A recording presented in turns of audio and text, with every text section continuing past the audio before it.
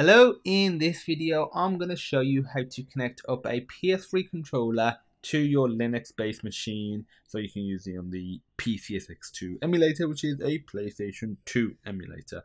Let me show you the controller right now.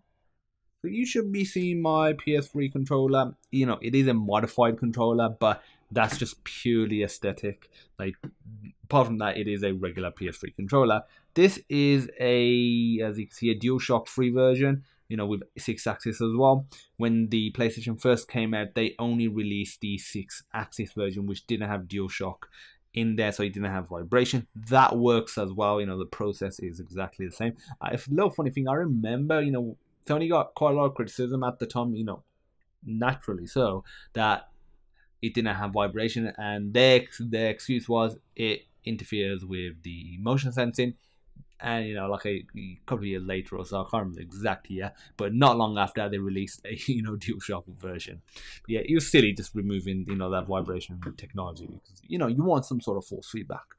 Okay, so you can either connect this wirelessly or with a wire, but to do it wirelessly, you need the wire anyway. So that is how you sync up controllers on the PS3. So you need a mini USB cable. You can use the one that comes with it, or a different one, maybe from a older Android phone potentially. But you do need one of these. But you can use it in wired or wireless, and there's no software required, just plug and play, which is fantastic. So what you want to do is go to your Bluetooth settings, navigate there however you normally would, and you connect this controller up like so, and these LEDs will start flashing. Nope, the other way.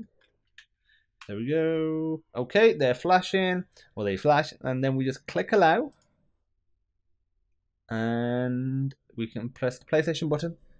That is now connected and synced. It says disconnected, so when you actually plug it in via wire, you'll disconnect the Bluetooth mode, put it into wired mode, and for charging as well.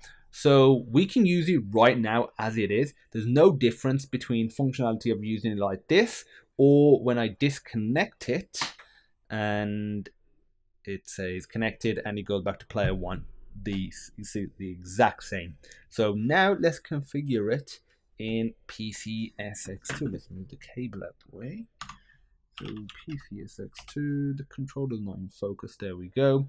I'm going to go to config, controllers, plugin settings. So from here, make sure you've got this one selected with the PlayStation 3 controller detected. That's the same if you got in wired or wireless mode.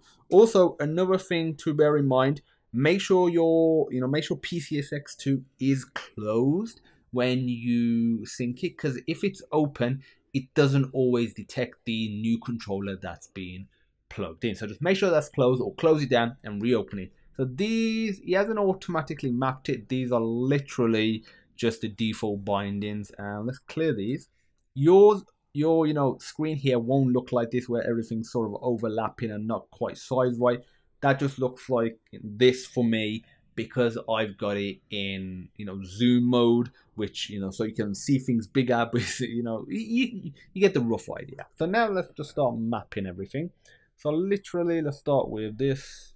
So R2, and let's do the next one. R1 now. So this is triangle, circle, X, and square. As they normally would, but you could change the order around. Triangle, circle, X, and square. And now this is the analog stick.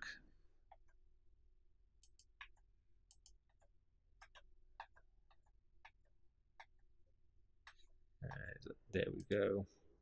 My controller is a bit, iffy. It's the controller, and there we go.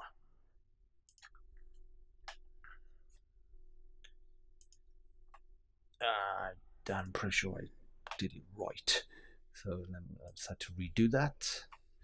And L2, L1. Don't click on it. L1. Now up, down, left, and right. So up. I haven't done L3. Forgot about that. Did I do up? I feel like I did. Yeah, I did, because it didn't appear there new. So up, down, right, and left. Okay, so you can start reversing, you know, the axis for the sticks. Feel free to. You can do a bunch of other things. You can hack, you know, plugged in USB, change the pressure. You know, this really cool stuff that you can do. Make sure you got this enabled so you have, you know, the force feedback, you know, the dual shock. You know, actually, maybe you don't want that. So, 1 second, I'm just reorienting my camera. Choose my phone. Yeah, so bad. Okay, let's get back in focus.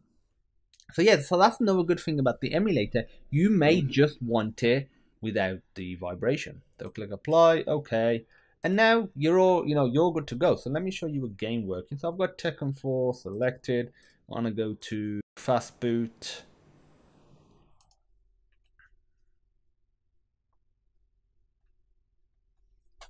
And that's not working. I feel like I forgot to map start and select. Yep, I forgot. So that's my bad.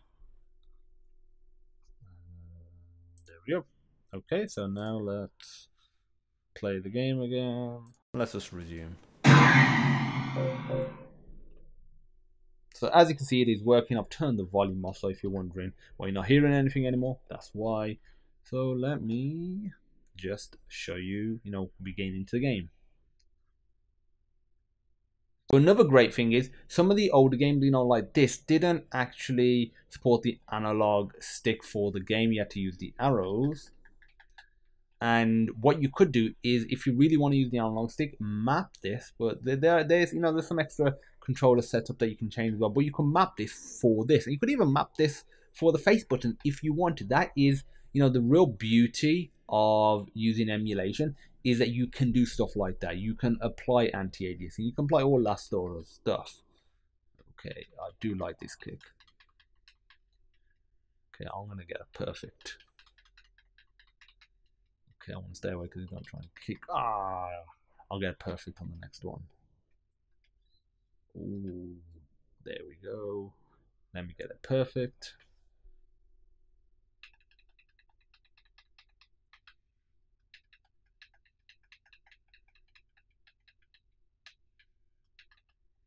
That was a cheeky little kick, that was.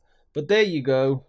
As you can see, we've got the PS3 controller connected wirelessly, but again, you can plug a wire in and you just map the controls normally in PCSX2 and you could, you know, use it. So let me just click escape. So it's been paused, and yeah, that is it. That's how you connect the PS3 controller up to your Linux machine so you can use it on the PCSX2 emulator for PlayStation 2 games. If you have any questions, feel free to pop me a message, and as usual, I look forward to seeing you in the next video.